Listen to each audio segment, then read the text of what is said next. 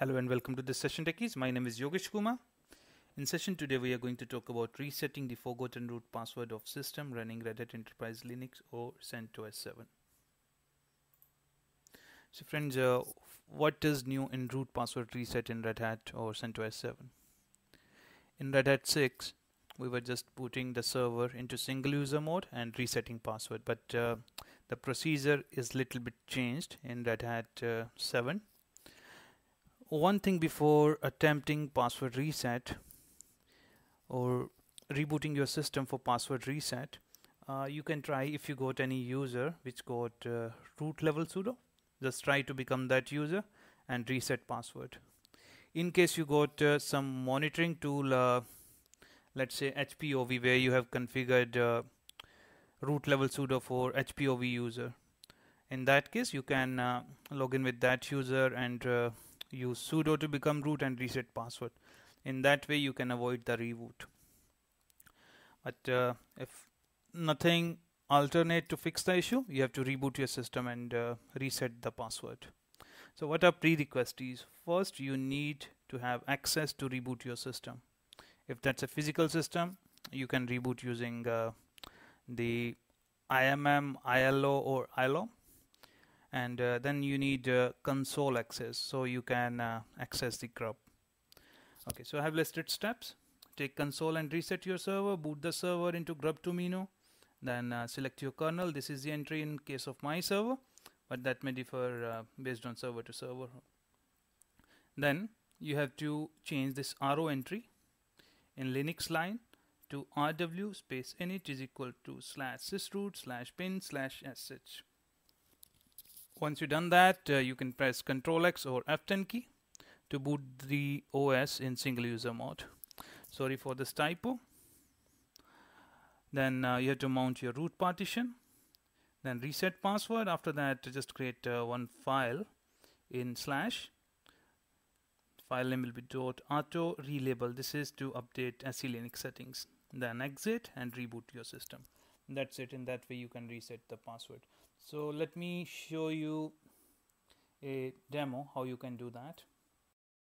For example, this is the system for which I don't remember password. I tried but I'm not able to log in as root, so I have to reset password. So this server is on VMware. If you can see on my screen, that's VMware, and I am rebooting this server first, clicking on restart guest.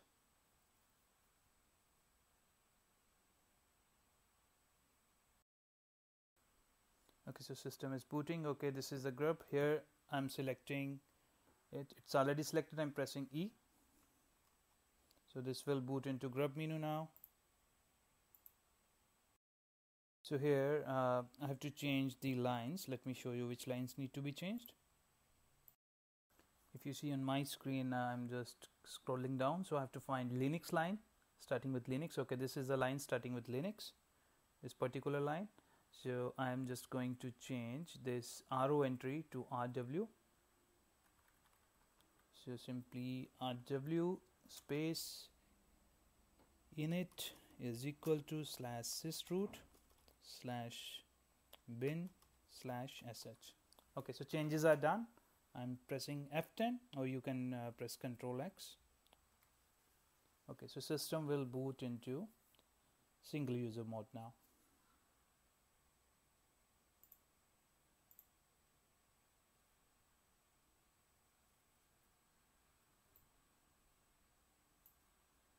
Okay, if you see, we got shell. So next thing we have to do, we have to chroot /sysroot, because we have selected rw is equal to sysroot. So chroot /sysroot. Okay, so this is done. Let's type new root password. Password command. And I'm just typing my new root password. Retyping now. Okay, so if you see message, all authentication tokens updated successfully, it means my password is changed. So next step I have to do, I have to just touch a file, touch /dot auto relabel. This is for SE Linux.